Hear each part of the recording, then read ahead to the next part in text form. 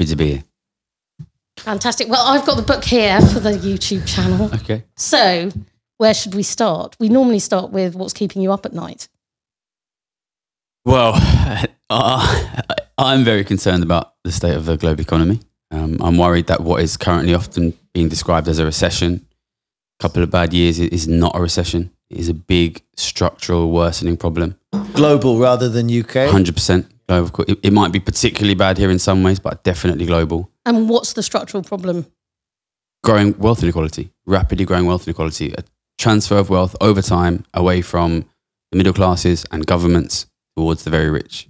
What do what do you think in capitalism needs to be fixed then? What is, are there any quick wins? Are there any sort of obvious problems? I mean, we've all played Monopoly and seen what happens. You know, once you start getting money, it gives you a lot of power. Yeah, I mean, I am not an anti-capitalist, but there is an obvious structural force in capitalism, which is people who have a lot of wealth can accumulate wealth very quickly. And in a growing economy, that might not be so problematic. But when the economy is not growing, what you get is what we have had the last 25 years, which is the rich eating the middle class and eating the government. You need to get wealth flowing in both directions. And when you say the wealth growing very quick, I mean, once you're talking, maybe we categorize a bit. Once you've accumulated 10 million quid, you will accumulate wealth in a sort of 5% a year or whatever. Yeah, so you've got 10 million quid, that's, you're getting £500,000 a year. That's passive income. Yeah.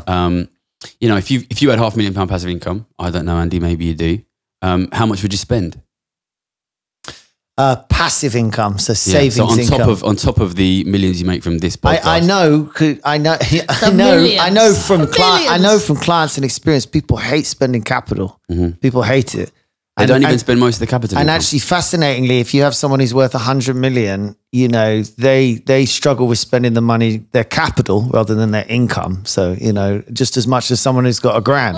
I don't have £500,000 passive income. I probably make 100 grand a year passive income. And I spend 30, 40 grand and I accumulate the rest. And, there's a lot of people who are much richer than me, have much higher passive income than me. Rishi Sunak is both worth 700 million. So we're talking about, 30 million passive income. I just imagine baths full of money. What they do is they give it to financial advisors and what they call family offices, and these guys just invest. Yeah, but what we're seeing, we have this idea of investment. But if you look at actually the different groups in society, what you see, especially in the last sort of 5-10 years, is massive decrease in wealth of government. Government wealth is collapsing. Middle class wealth is shrinking. And the main way we see that is decreased ownership of property for young people and much higher levels of debt, mortgage debt. So middle class wealth is decreasing. Why did it ever grow? I mean, why did the middle class wealth grow, and why is it now collapsing? Well, it's been that way for a long time. Money makes money. No, but the boomers could buy houses. That sounds very derogatory. But the boomers could buy houses really cheaply. I was on the way here. I was listening to Revolver by the Beatles, first song, classic. Taxman. It's one for you, 19 for me. The Beatles paid 95% income tax. And listen, I don't campaign for high rates of income tax, but at the same time, we had 90% inheritance tax. Listen, if you tax very wealthy people very high amounts, it becomes very difficult for them to accumulate wealth. Do you think that's going to do it? Because taxes from the Second World War up until Thatcher, taxes were like 80 to 90 to 102% at their worst. And I'm not a massive campaigner for super high income taxes, but I think what we have now is kind of the worst of both worlds, which is somebody like myself, and I worked in the city, I was a banker, and love us or loathe us. The truth is I came from a very poor background and I made a lot of money. People like me pay, it was 50% top rate of income tax plus your 10% national insurance. So I was paying 60% tax. At the same time, Duke of Westminster inherited £10 billion and paid nothing. And it starts to look very much like a class-based tax system. Yeah. Why do I pay on 2 million, 60%? Because I come from Ilford and I talk like this. No, it's not because you come from Ilford and talk like this, because that would misrepresent it wrong. If you earn a lot of income and you live in this country, you're taxed very heavily. And I mean, it's gone down a little bit. It was 55% probably in your time. It's probably 50% now. But where do you acquire those assets from? A lot of people... Wait, no, don't switch to assets. You have to break this conversation down, because it's I'm with you, but I think it's a really interesting point. And look, my grandfather started this business and he didn't build it because back then taxes were 90-odd%. Yeah. And it was about 200 grand in morning money. So I thought he was a lazy bastard. I only found out the other day from my dad, no, back in that generation, no one bothered. Yeah. So there's definitely a problem if the taxes get too high, you stifle it because you think, well, why am I going to get out of bed for 5-10%? Yeah, It can't be asked. But that's income. And I don't think it's anything to do with where you come from. The fact that if you earn a lot of income and you live in this country, to be very clear, you will pay 50% tax. We're about the 7th highest taxpayers in the world. We're very good. But assets, different. People's got around that. This was the bit in the book that really got me. Was really near the end. The bit where you talk about the guys that you grew up with and the fact that, because you probably don't know because you haven't read the book, Gary was expelled at 15? 16. Just 16. Just before GCSEs. God, that's right. For carrying weed. Selling £3 worth of cannabis. I did read that. I did get that far. Yeah, that's at the beginning. But the point in the book is, had his school called the police instead of just expelling you, you would be one of the guys you grew up with, potentially selling drugs, making a lot of money selling drugs. But how are we getting there though? This is like a left turn at the traffic lights. Saying if I didn't get a criminal record because my school didn't call the police, right? But had they called the police, I would have got a criminal record, and then I would never have got this job, basically. Okay. But at LSE and in trading, he's surrounded by most. You are a rarity, right? Most of the people that you're trading with do not have accents like yours. Yeah. Despite the fact that Canary Wharf is quite conspicuously in East London. I found that bit interesting. That again is at the start because my understanding was the traders, the brokers were generally people, the posh boys have the money and then the traders were the brokers generally came from, Essex, State Schools, Salt of the Worth. Do you want me to break that down for you? Yeah. So there's a big distinction between traders and brokers. Okay. So traders are the guys that make the bets. And of course there is this kind of, there's this myth of the sort of Cockney wide boy trader, which I kind of fulfilled that stereotype, Cockney geezer, artful dodger type. Nowadays, that was probably true 30 years ago. Once we get into the late 90s, early 2000s, suddenly you get the global elite sending their kids into trading, going to LSE, London School of Economics, going into trading. And then the trading floor changes massively. And now if you go onto the trading floor, you will hear very few Cockney Essex accents on the trading floor. Interesting. But broking, which is a separate industry, which they don't do the deals themselves, they match people together. Broking remained, definitely, so I was trading in the late 2000s, early 2010s. Broking remained very Essex. And you could get, it was very much, you got him because of who you knew. So there's a character in the book, Harry Sandby, who got him because he was my mate, basically. And that remained very Essex. And this is kind of really... Brokers get you things or get you information. Exactly. There's this class dynamic where the traders who make the deals are increasingly posh boys. And the brokers who sort of have to kick around and get things done. To be honest, when I was there, their job was mainly basically party planning for these traders, getting them drugs, getting them into Movida, getting you, and information too. The old school apparently was, the posh boys with the money would be like, "Shall I invest in this company?" And then they'd ring up X, who'd be like, "Well, let me ring my mate on the floor and find out what's really going on," And I meant on the floor of the factory, like. But the point I'm making still hadn't really got to my point, which was. If you're trying to make a lot of income, if you happen to be born, with fairly wealthy parents who can send you to a good school, who have contacts in the city, you're going to end up making that income in the city. If you happen to be born to parents that have no contacts, that don't have any money, that, are in Ilford or wherever, you can still make a lot of income, but you're probably going to make it selling drugs. But there's another strata of people. That's not middle class, technically. The middle class can become accountants or solicitors or doctors or work in the city. You need intelligence, you need hard work, all these things. The city is one of the few places you can go. And it's a lottery whether you get in, but if you're bright enough and go for it hard enough, you can go earn a lot of money, and it's a corruption. But I think you're making a deeper point, which is much more interesting about assets. Yeah, exactly. And that assets accumulate money. And I agree. Like, I have a basic theory of the problem is the billionaires don't pay tax because they don't live here. They live in all sorts of places and the tax system kind of breaks down. Then everyone's angry at the people in this country earning millions who are actually paying a lot of tax, putting a lot into the system, and they're not the problem. And they're probably privately educating the kids and private healthcare. But the accumulation of wealth is a problem also because if you take it a step further, let's say you go, okay, I'm going to build a family dynasty and I've saved 50 million quid and I've got 8 children. Is it going to bring these kids happiness? Is it going to? Probably not. This is a big part of the story of the book, Andy. This is a big part of the story. So, I'm not. The guys I'm working with, they're not this sort of generational wealth. In most cases, there's a couple of guys. Spengler probably is from sort of low key generational wealth. But these are guys who are making this sort of 1 million, 2 million pounds a year, and they have very sort of luxurious lives. There's one guy, Chuck, who's my boss, and when he becomes my boss, he's probably already nearly 50, and he's probably worth 10 million quid. And he comes into work every day, and he works 7 a.m. till 7 p.m. He does it for his family. He never sees his family. You know, why are you working 12-hour days? No, I love Chuck. I wouldn't say a bad word about him. But, you know, I think there's a lot of media about trading floors, Wolf of Wall Street, that portrays them as kind of decadent and corrupt and throwing midgets at dartboards and sleeping with hookers and snorting cocaine, this kind of stuff.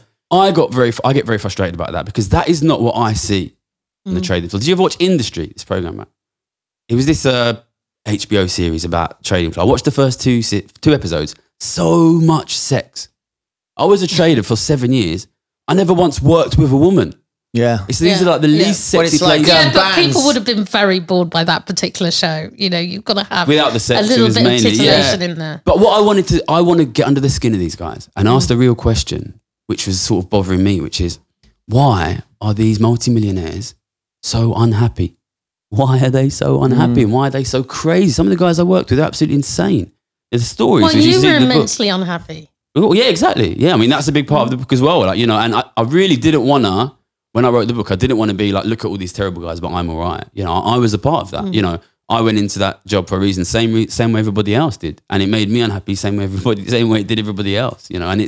But there's this great irony that, and I totally agree with what you say. I don't like the way that we in society point out the bankers, say the bankers are the bad guys, the bankers are evil, and these guys or anyone earning money. Yeah, these guys are making 1 million, 2 million pounds a year. You know, there's guys out there worth hundreds of millions, billions, don't even work. You know what I mean? And the bankers take this they take all the flack. And listen, you read the book, you'll know there's some bankers I'm not keen on, but I worked with some amazing people, some amazing, intelligent people who worked hard. And I totally accept, and I talk about this a lot in the book, I don't think it's right that we live in a world where a kid like me can make £1 million a year playing a computer game, whereas people like my dad, you know, work hard for 20 grand and struggle. And it's not just my dad, it's everybody's dad. But I wanted to show you what it really was. I wanted to show those, and we've created this society, which I don't actually think it really works for anyone, because the really rich people I know, you know, after the people who are struggling to feed their kids, and there's a lot of them, the second most unhappy group of people I know financially are the really rich people, because they're terrified of losing it all the time. They're totally separated from humanity. And what I worry about, and the reason I do what I do on the YouTube and I wrote this book, is I worry that we are moving as a society towards what we see in other very unequal parts of the world, like Johannesburg, like Mumbai, like Sao Paulo, where the rich live in palaces behind barbed wire walls. Yeah. And that puts somebody like me in a situation where I have to choose, you know, what side of those barbed wire walls do I want my kids to be on? And I don't want my kids to be on either side of that, terrified of the people outside or struggling to feed their kids. You know, I think that's where look at what's happened to poverty in this country in the last 5 years. I find it such an interesting conversation. We had a great fortune of interviewing Martin Wolf, and he talked about how Britain's always been had massively disparate finances, and the southeast of England has been the richest part of Europe for a long time, and the rest of the country has been really poor. Some of the poorest parts of Europe still to the day, and even in London, there's huge disparity. And you go back to whether it be the docks or whatever. Always the aim has been to sort of build up the middle class. Actually, when you talk about middle class, it's actually in a way it's losing it. But America was where I remember being young and going, and my dad saying, "Look how wealthy everyone is," because everyone had a dishwasher and everyone had a washing machine and had really nice big houses, and it was the middle class in America, and it was a very rich society. What I'm really interested in is, you know, if it was better here, if you know, and COVID's made it worse, it's getting worse and worse, and it's a huge structural problem in this country. But he didn't have any answers, Martin. He's like, I don't know what I can suggest. It's always been this way, but why was it better before? What made was it the tax? I don't know. I can't answer why it was better, but I just, you know, I look at me, for example. I'm not married. I've never been married. It took me till about 40 something to have enough money to buy a house. Yeah. Because I was having to buy it on my income alone. You know, I used to think to myself, you know, at the time I was an equity partner in a law firm, and I'm thinking, I'm an equity partner and I'm struggling to buy. Yeah. Okay, it's a one bed flat. Yeah. And yes, it was in the centre of London, so it was expensive, but it was just as expensive as a kind of 3-bedroom house you know, somewhere out of London. Yeah. And I was thinking, how on earth do other people do it? Because I'm actually earning a lot more than most people. And, you know, now my mortgage is about to go up $1,000. I'm thinking, how am I going to cover that? And if I'm struggling and I earn way more than most people, how do the people on, like, you know, your average salary, which is what, is 20-something grand. Depends where you are in the country, but in London it's just over 30. Like, how do people do it? They struggle, mate. Yeah. They struggle. They skip meals. Listen, I grew up like that. They skip meals, you know. They crowd into small, overcrowded, sometimes damp housing. You said that you think the rich are scared of losing it. I mean, I find there's some very interesting things. Like, as someone who went to boarding school and had an awful time, but, you know, there's a weird link, actually. It's a psychological thing. It's called survival mentality, that people who went to boarding school have the same mentally framework, basically, as people who've been in care or been in prison. So there's this weird connection. And you may have noticed this if you came from, you know, a difficult upbringing, that you often connect with people from boarding school. So actually, they're often the people with the most money and the people with the least money. There's this weird connect. It's funny you say that, because we've got a boarding school character in the book, and he loves me. He like latches onto me. Do you like him?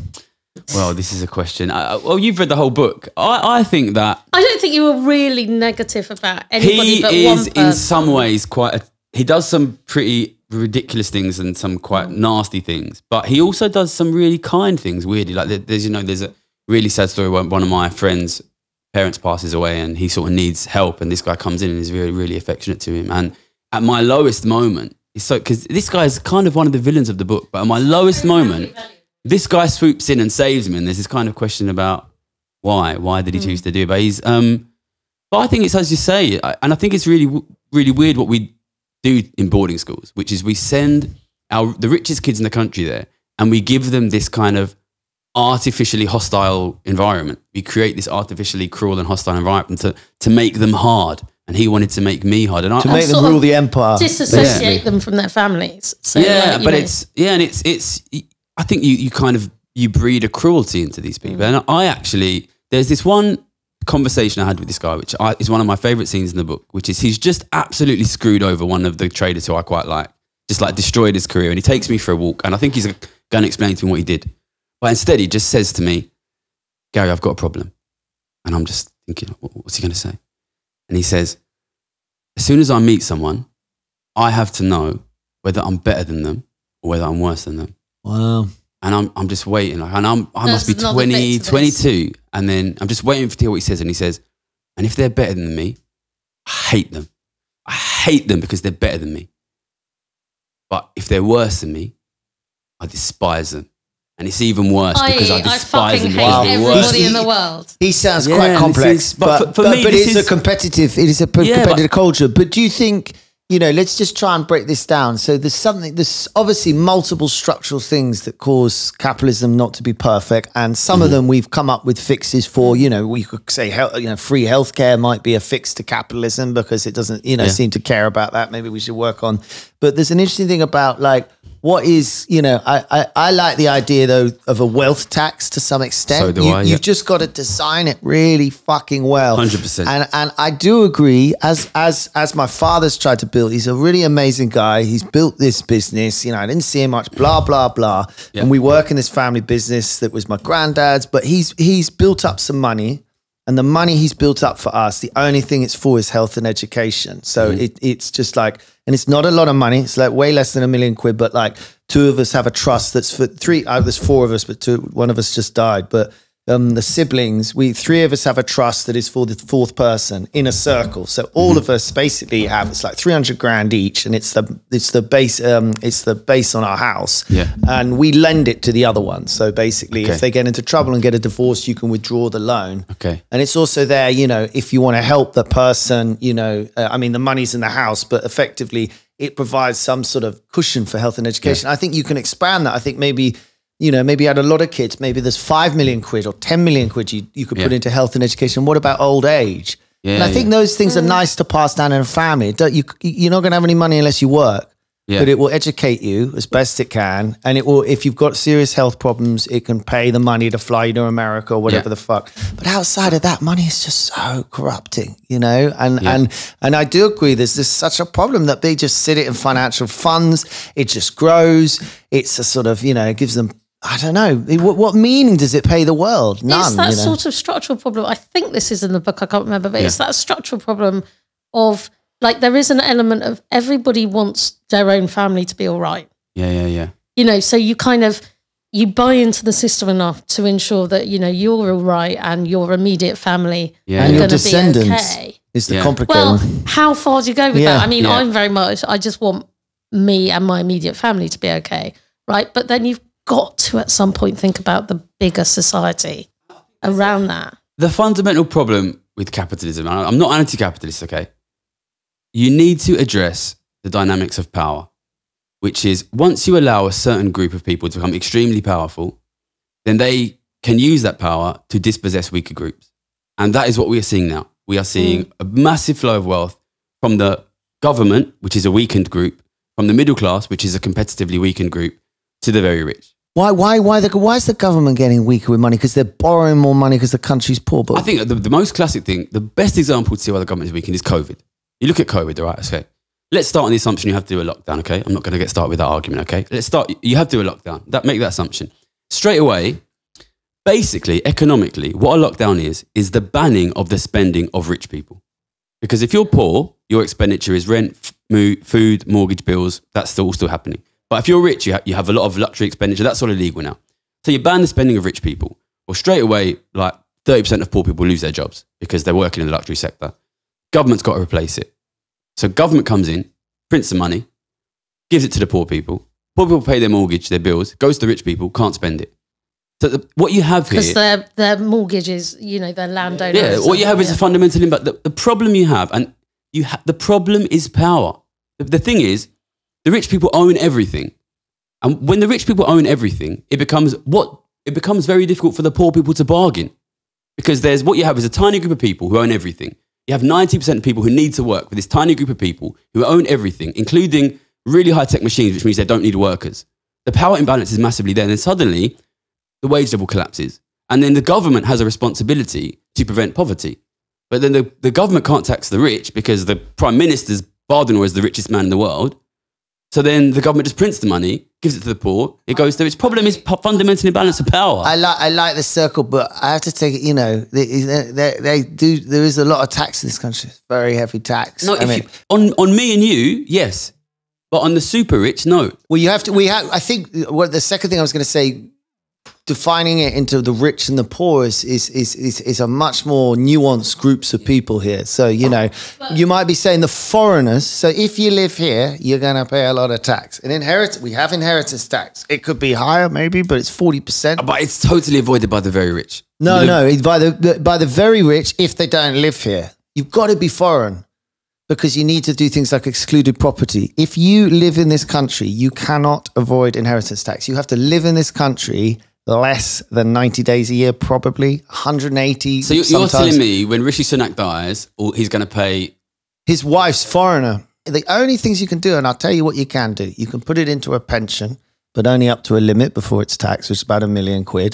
Every 7 years, you can put £325,000 into trust for your children. Yeah. And you'll get £1 million if you're married and you both die and you leave your kids. And isn't farmland exempted and AIM shares? If you have business property relief, and agriculture property relief, this is actually harder and harder to claim, but if they are trading businesses, they can be exempt from inheritance tax, but they have to be running businesses that are passed down to your family. They're not, they may be producing income or something, and you get it gets harder. I don't know the answer to this, but what happens if I'm super rich, right? Yeah.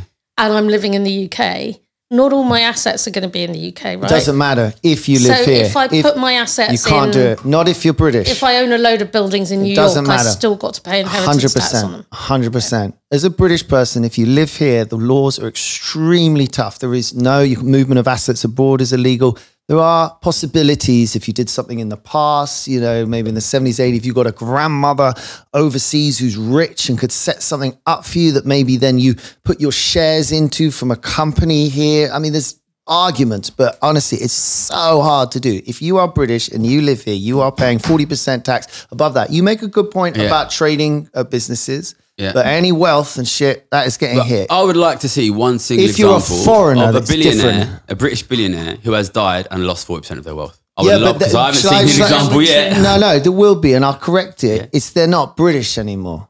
Okay. Because it's about domicile inheritance tax. And domicile is the country that basically you're born in or you go to. And what happens, people move their domicile. They move to Monaco, most of them.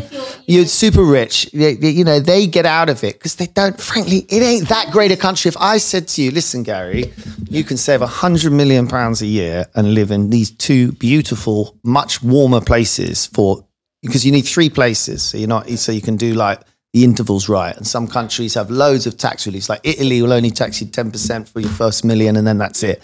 So, you know, lots of people live there. So, you know, but you've got to go. My question, Andy, why do we allow it?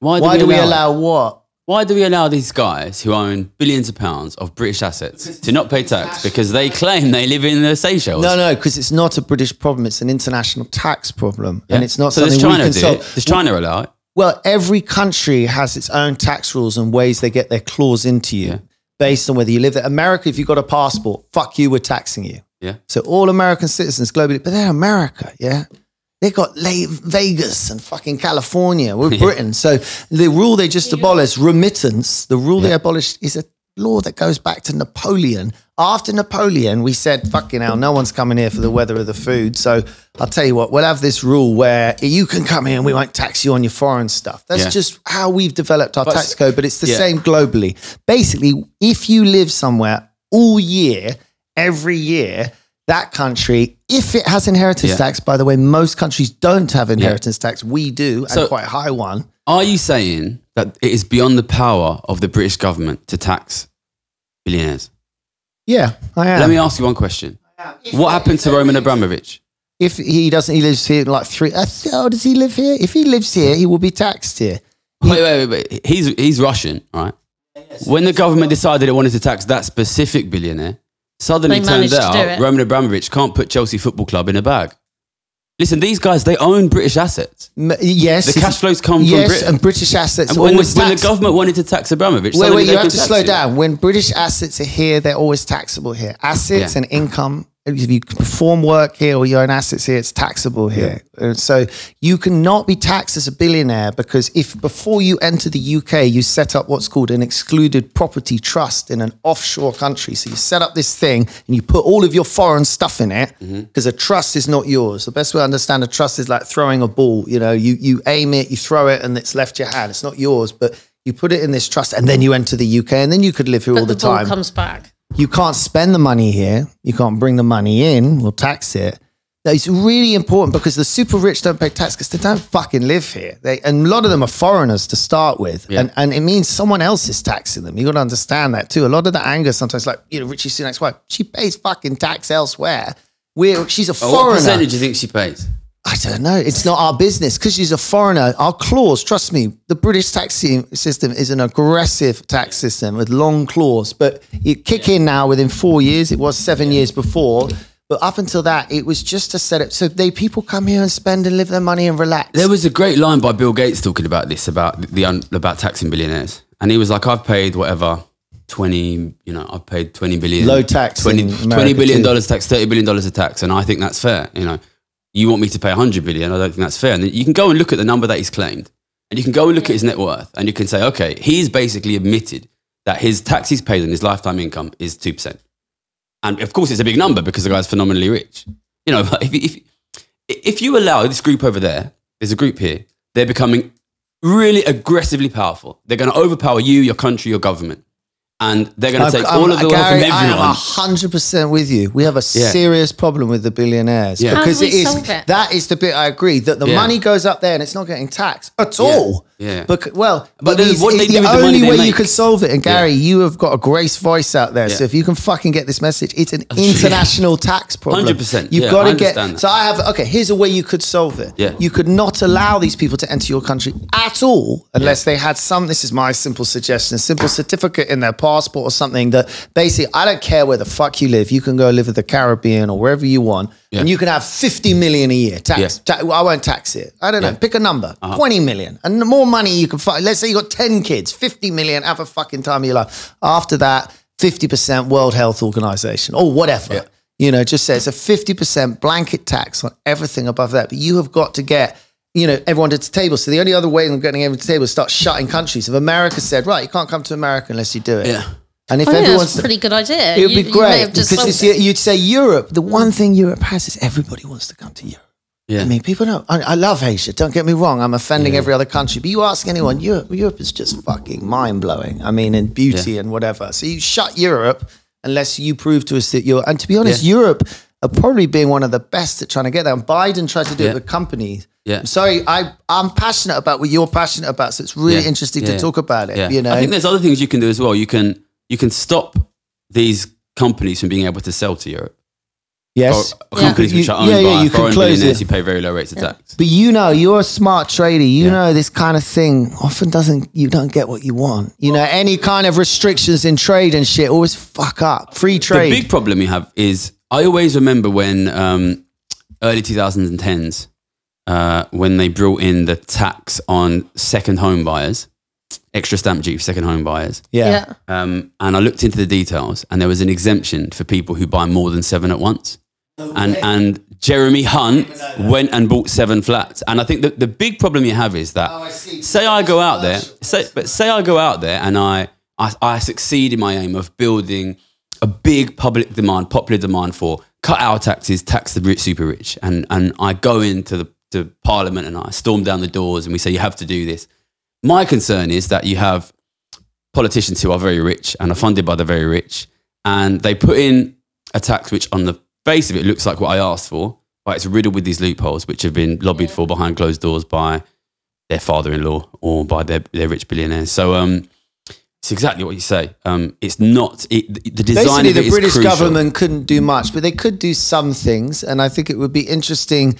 Like, say, a guy, you know, is from family wealth, which is very rare. But I used to sit a little bit at school. There were a lord or something. They would have these. They would have no income, broke as fucking houses, but they'd have this house worth 20 million. I think some of those are estates that we'll want to preserve. So you got to I think you just got to do it much slower. Again, it's always short politics, isn't it? You got to come in and say, look, internationally, if we do this too hard, lots of the talent leaves, because at the end of the day, but I'm not talking about taxing income. It's wealth. It's wealth. I'm all for low tax on income, attract the talent here, make the business happen here. But it's the hoarding of wealth that is the problem. The hoarding of wealth, because then this group becomes so powerful. They're able to buy everything. And then if they're buying everything, then what I think is we often fail to connect the growing wealth of the super rich and the shrinking wealth of ordinary people and the growing consumption of the super rich. You need to connect these two things. Like, how do you expect, if the wealthy's wealth is growing really, really, really quickly and they're buying all the assets, they've got massive passive income, so they never sell any assets. If we give all the assets to a group of people who never ever sells any assets and never has to sell any assets, of course your kids will never get a house. Of course your kids will never. If you're walking into a market and one guy owns everything, you're coming in with nothing. You're not going to get anything, and this guy's going to increase. It's about dynamics of power, and it's difficult. But we have something. Listen, stopping terrorism is difficult. You don't say, "Oh, it's hard." So there's nothing we can do. No, but we have to. My problem is we've got to stop shouting at the government. It's an international thing. Yeah, I agree. And we can turn our taps up here, and it will just fuck our country. So we have to get everyone to the table. I also think it's a psychological thing as well, though. I think psychologically, a lot of people just equate wealth with being better. Yeah. If you've got a lot of money, it's a big theme in the book. My dad thinks like that. If you've got a lot of money, you must just be a better, more intelligent, more capable, more whatever human being. Almost a religion in Do you know, you don't feel like that sometimes. It's the other way around. I feel terribly not better and shameful for coming from privilege, and I feel shit about it. Part of the problem is that a lot of ultra wealthy people kind of get more because everybody kind of, it's almost like everybody gives them stuff because it's bias. It's definitely they just think they're better. Well, I had a mate who studied fashion at Central St Martin's, really, and then he had some random billionaire just founded a fashion company and hired this guy. And the thing is that this guy probably has a passive income, 20 million quid a year, right? His dad's a billionaire. And the reality of the situation is he gets 20 million quid a year for having the right dad. And there are some people in the world that do that. But he doesn't want, when people say, what's your job? To be like, well, I get 20 million quid a year for having the right dad. So what he does is he starts a fashion company. Fashion company never made any money. But then he says, well, I own a fashion company. And how much money does he make every year? 20 million quid. And this guy probably believes he's making that money because he's a really good businessman. Did you not think he probably just feels ashamed and he tried to do something because he felt like he wasn't doing anything with his life? I mean, flip it around. Who wants 20 million passive income? That will destroy anyone. Because you reminded me when I briefly worked in a hedge fund in my first job, and you reminded me, why are these rich people unhappy now? I never forget being in the office. It was at 2000 when there were big bonuses about.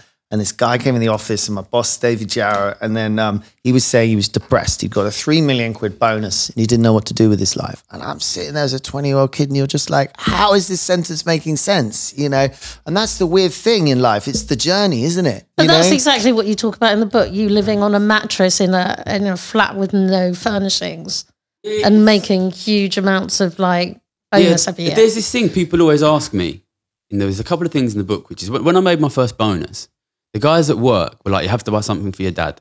What was it, 13 grand? 13 grand. And they were like, you have to buy something for your dad.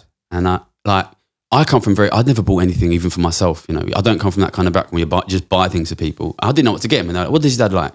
He likes football. All right, get him Sky Sports. So I got my dad Sky Sports. And then when I moved out, a couple of years later, I cancelled my dad's Sky Sports. And people always ask me, why did you cancel your dad's Sky Sports? And what I think is quite funny about that is, you've read the book, right? I think it's quite clear that my dad's Sky Sports is making me unhappy. And I'll tell you why. Before I started working at Citibank, me and my dad and my mate Harry Sandby, who's also in the book, every Saturday we went and watched Leyton Orient when they were at home, sometimes away as well. Every Saturday we went down there watching them lose 1-0 away to Dagenham and Redbridge, you know. And when I started working at Citibank, I'm working long days, drinking out in the evenings. And the weekends, I'm tired. I don't want to go watch my team lose to Barnet, you know what I mean? And I stopped going when I started. And then I make this money and then I buy Dad Sky Sports. And I would wake up on Saturday after going out Friday, hungover. I'd go downstairs and I'd see my dad watching Sky Sports. It'd break my heart. It broke my heart. It broke my heart. Yeah, and I know it's stupid, but what you see and what I saw, because I come from a poor background, you know, my parents are not the happiest people in the world, but they're good people. They love each other. They work hard, and they're happy enough. You know what I mean? And then, and then you suddenly have all this money. But also they're Mormons, so there aren't that many things they're allowed to enjoy. There's the other scene where this kid, Titsy, my junior, tells me I'm too homo homini lupus. Do you remember this? Yeah. So I've become like the biggest trader in the whole world in the bank, and I'm just like, I've become a bit of a dick. To be fair, this is the dick phase. Me, Gary, being a dick phase of the book, which lasts longer than maybe it should have done. And there's a couple of kids sitting behind me, and I basically tell them to fuck off, like, you know, don't watch me trade. And then this kid says to me, "You're a good trader, but your problem is you're too homo homini lupus." And I'm like, "What the fuck is homo homini lupus?" He goes, "Man is wolf to man." He's like a little Italian kid. And then I stand up and I say, look at these guys around. Look at all these dicks around us. Every single one of them's got their hand in my pocket. Everyone's trying to rob me. Everyone wants my money. I'm the man on the trading floor. Don't tell me man is wolf to man, because we're surrounded by wolves. For me, the deeper story I wanted to tell, if I can be a little bit wanky and philosophical about the book, is what it does to people like me. Money. Not just money, but convincing people that their job in life is to make money and to compete with each other. That is your fundamental responsibility. It seems to me the fundamental thing about the book is you just want to win. Like, yeah, that's why it's called the trading game. I want to win. I want to win. You just want to win it. Do you consider yourself competitive? Yes. When I was a kid, I go in on this. I win the job in a card game, first of all. And then I go in the internship, and there's 3 trading competitions. I win all of them. There's a public speaking competition, and I won that. You look at it, and I was mad. There's this great line by some playwright in the 17th century saying, "Ambition is a great man's madness." And I think we laud ambition in our society. I'm not saying ambition is necessarily a bad thing, especially if you come from I wouldn't be here if I wasn't ambitious.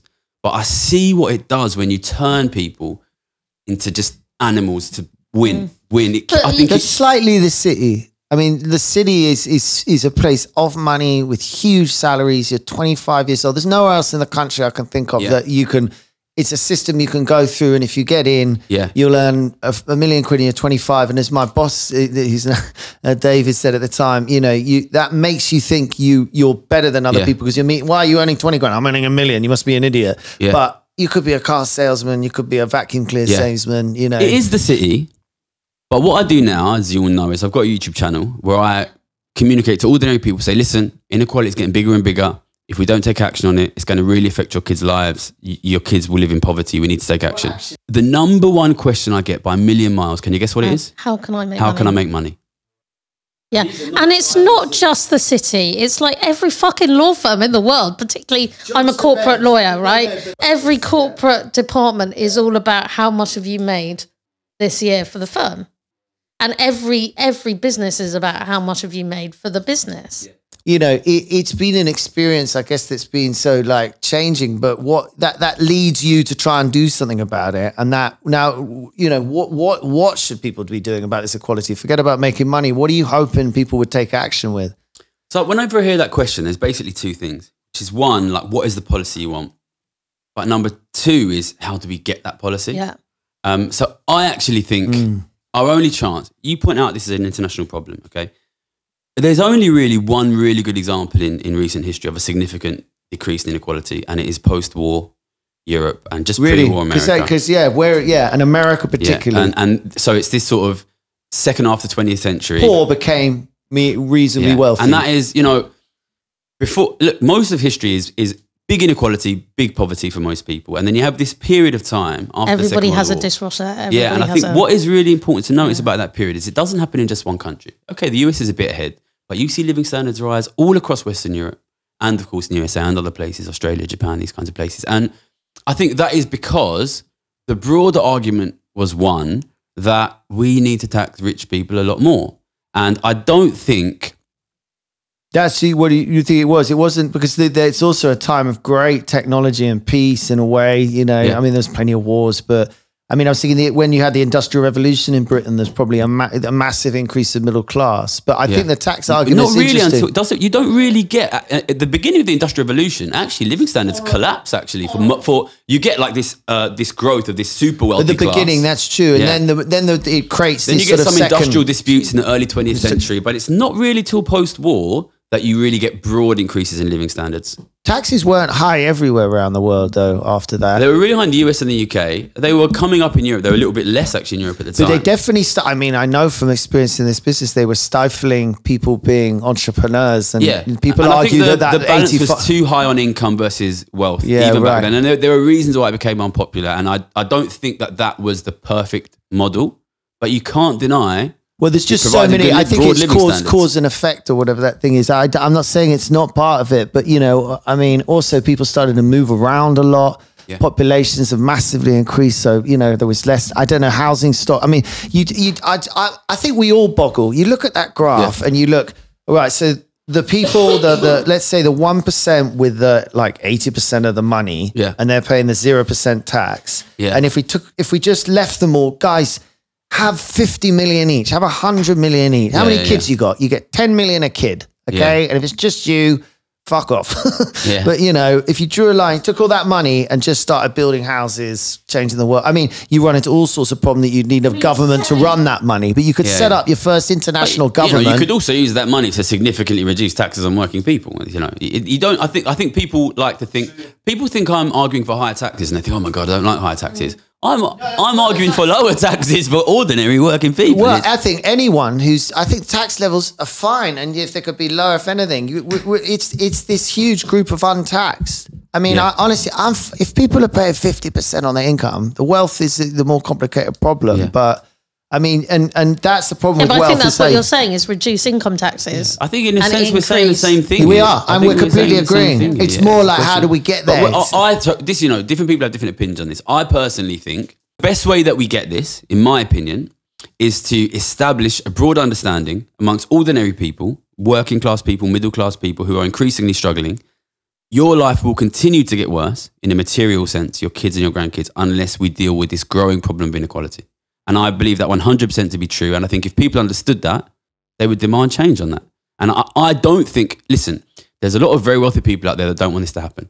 I don't think people like myself have a chance of achieving this until we have broad popular support for it.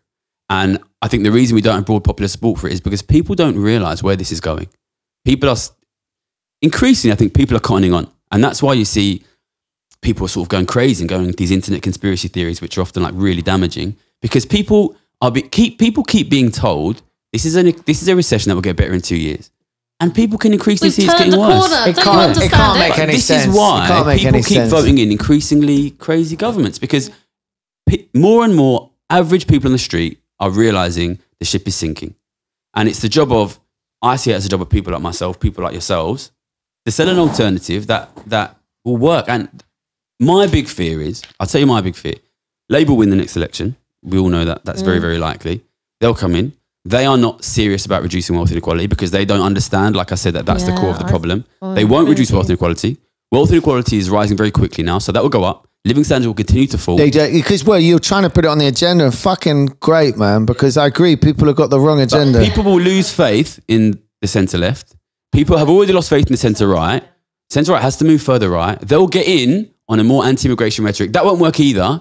They'll move further right. And listen, it brings me no pleasure to say this, but it is difficult for me to look at the situation now and not be reminded of the early 20th century.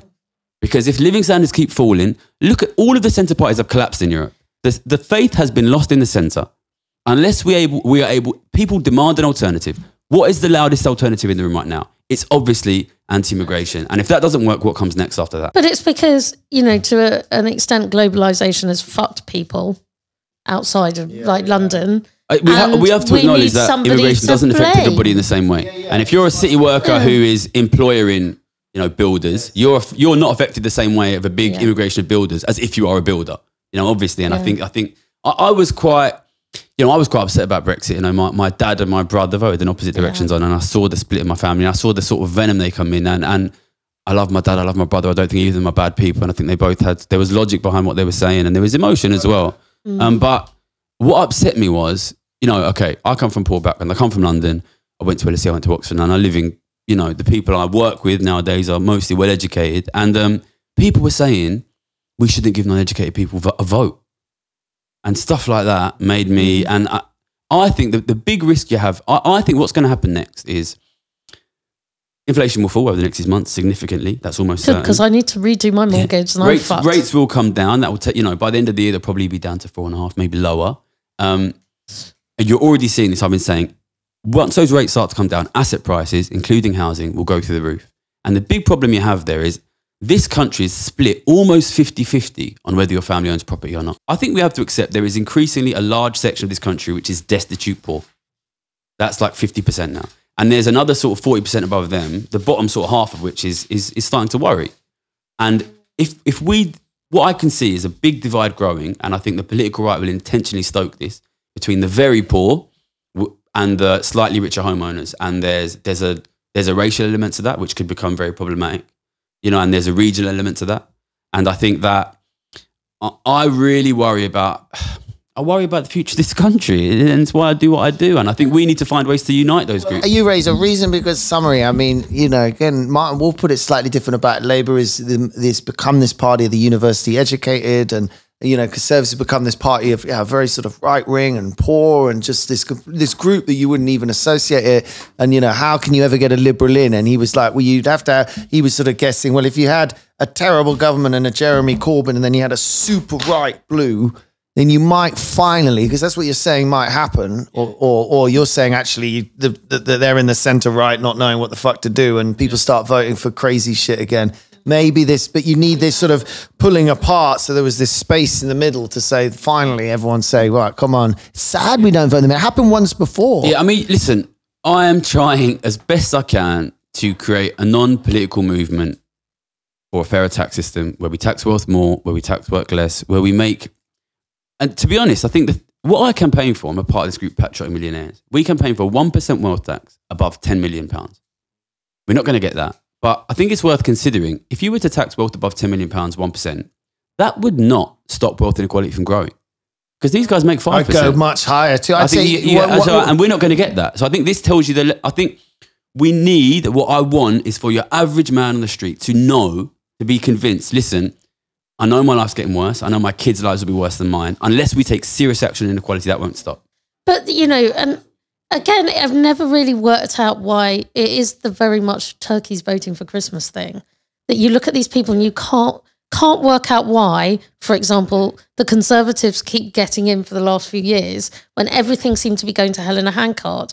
And then you listen to like a Vox Pop on Radio 4 where they've interviewed people in, you know, Rochdale or whatever, and you get the people saying, well, actually, you know, they've reduced my income tax by 1% or whatever it is. So I'm definitely going to vote for them now. You know, it's like... I mean, we could, this is what we could do. We could do what America does. Say, if you've got a right to live here, a passport, we tax worldwide. That's what America does. And a fuck ton of people would fuck off. I mean, rich people. But we could just get on with it and then say, right, now, if you want to live here, we're going to, and you know, but I don't know. I think you start with the idea. Because, you know, I'm trying to build a big YouTube channel and this kind of stuff. I could get hit by a bus tomorrow and then I'm gone. You know what I mean? What I want is to leave this idea. And that if you don't fix wealth inequality, things will get worse. The power of this idea is it's true. And I said in 2011, things will get worse, they got worse. I said in 2020, at the beginning of COVID, inequality will go up and things will get a lot worse. And they did. The politicians have to say things will get better in 2 years. And they'll be wrong. And this is true. And people will see it get worse. People will see it get worse. And the power of this message is true. For I also while. think we rely too much on, oh, we're British, we're not like, you know, Nazi Germany or whatever. We'd never vote for those kind of people because we're British and we're all about like the middle ground. And, like, and I think there's I'm also not sure a kind that's of true anymore. listen, what I see the future of this country, you know, have you ever been to Mumbai? You've been to Mumbai? Like Mumbai. No. I stayed in a luxury hotel in Mumbai, 2010, my first time in Asia. I don't know. I walked out of the hotel. There was a family lying, basically naked, on cardboard boxes, dying outside the hotel. This is what it goes. And there's little kids, little girls, 5 years old, begging. You give one some money, 100 come. And don't think that can't happen in this country. Because, you know, read Charles Dickens. It happened. It happened. If you don't, go and look at the really unequal countries of the world and tell me that's a place you want to live. You know, this can happen here. This can happen here. You need to manage the distribution of wealth and power. It can happen. Yeah, it's a powerful point. So we've maybe covered this, but I'm just going to say it again because it's a question I like. What's your biggest fuck up, would you say? And what did you kind of learn from that? So so in 2011, I was Citibank's top trader. Yeah. Most property traders, that was my big year. And is there like a leaderboard? No. Everybody knows though, right? Within the departments, you can see everybody. So within the Citibank division, I can see it. Although, to be honest, I wasn't really looking at it. But there's a great character in The Slug called The Slug in my book, who's the big boss. He came over and told me who the top trader, and I was sort of got my skin shiver. And so I was the big trader 2011. And then I go home, and by that time, I was a machine. And I go home, and I'm in the corner of my front room doing my investments. And then my girlfriend at the time, who is called Wizard in the book, that's actually what I really called her. It's a good name. Yeah, we used to work. That's what I called it. And she came round, and I see when she come in, she looks at me and she's kind of worried. And immediately I'm a bit pissed off because and then she comes around and she's like, you know, what's wrong? I'm like, what do you mean what's wrong? You know, I just got paid like 2 million quid. Like, what, you know, she's like, well, why you look so stressed out then? And I'm like, well, it's a lot of money. It's a lot. I've got to invest this money, you know. And then she goes to me, if I just made as much money as you'd made, the last thing I'd be doing is sitting alone in the corner of my front room, stressing the fuck out. And I think I put in the book, I realised immediately she was right. And I really fucking hated her for that. And we flew to Vegas. Yeah. And so I think really, like, if there's one thing I fucked up was, I never really enjoyed it. It's the bit as well where she says to you when you, like, you want to leave, but they won't let you leave. Yeah. And she's like, you could just walk out the door. Yeah. Because you've got enough money already. Somebody said this to me the other day, you know, and this is another one of the big questions in the book. Why didn't you just walk away? Why didn't you just walk away? And personally, I think if I was the kind of guy who would have just walked away and let Citibank win, I wouldn't be the kind of guy who's fucking here now, going out every fucking week, filming a video on YouTube for no fucking money, trying to fucking stop the economy from collapsing. Because in both cases, I did those things because I didn't want the fuckers to win. I didn't want the fucking dickheads to win. And maybe that's a good thing and maybe that's a bad thing. And listen, there's a lot of other very successful traders in the world who have made millions of pounds like me, And they're on beaches in the fucking Philippines drinking fucking Mai Tais. And I'm out here filming YouTube videos in the cold because I don't want the fucking economy to collapse. And whether that makes me a good person or whether that makes me a bad person, I don't know. But I'm the guy that you've got. I'm the guy that's here trying to stop it. And most people who have the success I've had in the city are not out here. It makes you somebody who's thinking about something bigger than themselves, which has to be. We need a lot of people to try and stop it, but we really need to understand the problem. I think you enunciate or whatever, it's describe it very well, much better than most people are at the moment, and the way the press is describing it and stuff. And it's just adding fuel to this fire and creating this hate in this country. And it's just not about that, you know, and it's yeah, but we've got to fucking solve it because it is just a nightmare. We've got to find a way to bring people together on this. These little billionaires flying around, they're fucking miserable. My friend went to a billionaire's party. I said, what was it like? She said, God, it was just sad. You know, I was saying, oh, one day, will you invite me to your billion party? She said, Andy, you won't like them. I've been to them. He said they had KFC delivered and there was like Smarties and everyone sits on their own, which is obviously weird because you have a servant there and like no one talks to each other. It's like... But I want to make it clear, I'm not out here because I hate the billionaires. And I didn't write this book because I hate bankers. I don't hate bankers and I don't hate billionaires. I want to show people what's happening. You know, I've seen this world. I was one of the best paid traders in the world because I understood the economy. And what I saw was a tsunami coming. And I got paid millions of pounds for that and everybody said, well done, do it again. I'm trying to ring the bell out here. Listen, I'm from this country. I'm born and raised in this country. It's not just happening in this country. I'm from a poor background. I've got friends who skip meals to feed their kids, you know, and these are people who have jobs, hardworking people, you know what I mean? And I don't want this to happen. I don't want, and I know I talk a bit of shit about Rishi Sunak here and there, and I've never met the guy, right? I don't want to personalize this, right?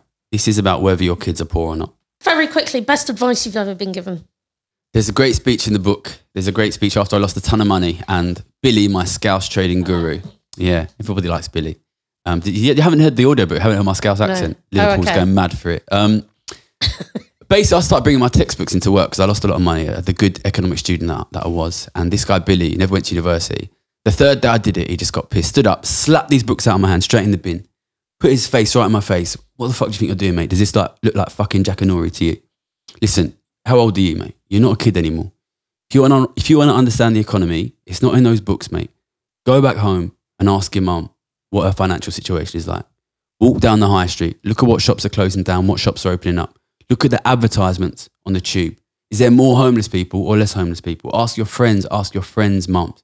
The economy is out there. It's the real world.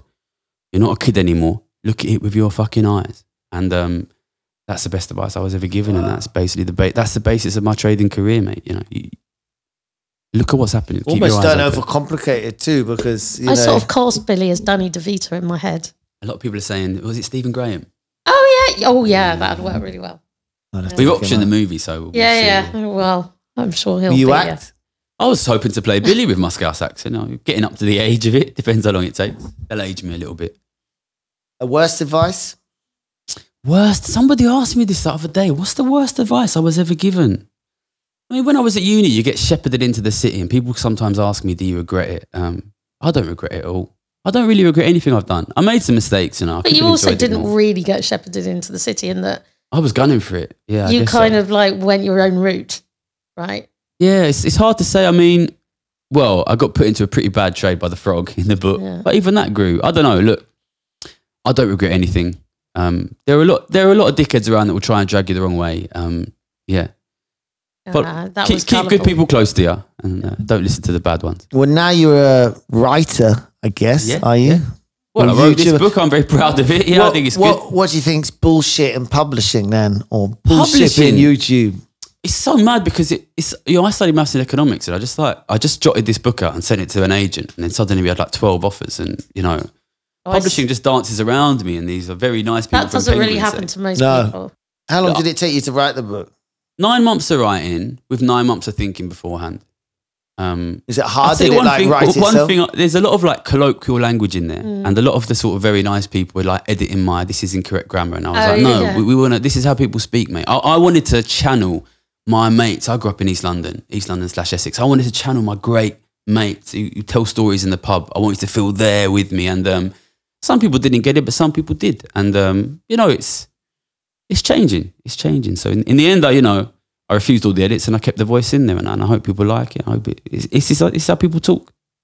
Okay, now we're going to do the quick fire round. We're going to ask. We're going to. Okay, Gary. Now we're going to do the quick fire round. This is where we're going to ask you a list of questions to get you know you a little better. You have to answer them as quickly as possible. D, cue the music, please, and we're off. What was your first job? Paper boy. Yeah. What was your worst job? I love being a paper boy. My worst job was probably working in the city. And if I've a bad one, so I know. Being a trader. Not working on that spreadsheet at the end. Oh yeah, no, actually, because that was actually really hilarious. You got to read that story of me refusing to do the spreadsheet. Yeah. Great. Favorite subject at school? Maths, obviously, it's maths. I love maths. What's your special skill? I can see the future, mate. Nice. That's how I make my money, and it's not good. Let's change it. What did you want to be when you grew up? When I was in primary school, reception, I was a bit of good in school, and my teacher, Miss Winers, I was 4 or 5, said to me, Gary, you're very smart. When you can grow up, you can be anything you want to be. And I said, Miss, I want to be a footballer. And she said, you can't be a footballer. So my horizons were narrowed early on. What did your parents want you to be? Mormon missionary. Wow. That's why you know about Mormons. Parents that would be a whole nother life story. What's your go-to karaoke song? My Way, Frank Sinatra. Also like Common People by Pulp. Yeah. Yeah. My Way, definitely. Office Dogs, Business or Bullsh-t? Office Dogs? Well, I can see you're a fan. I like the idea. Yeah, he's been very well behaved. He hasn't said anything. There's a dog here for people who can't see. But yeah, I think it's great. Have you ever been fired? I got fired from DFS 4 times, which tells you they kept having you back. Don't fuck with me because I'll get you back. Yeah, as you'll see if you read the book. What's your vice? Games, computer games. Oh, any kind of game, mate. But yeah, I love computer games. Okay, nice. And that's the end of it, really. Top tips. Do you have any top tips for founders or entrepreneurs? Try and enjoy it as best you can. Don't work too hard. Don't burn yourself out. This is me being Mr. Sensible. Yeah. And any recommendations for us on what to read or watch or listen to? Other than my book. I'll tell you some books that really inspired me. Gabriel Krauser, Who They Was. Beautiful London voice. Very strong. It's a bit aggressive. There's some violence in it. Love it. Great book.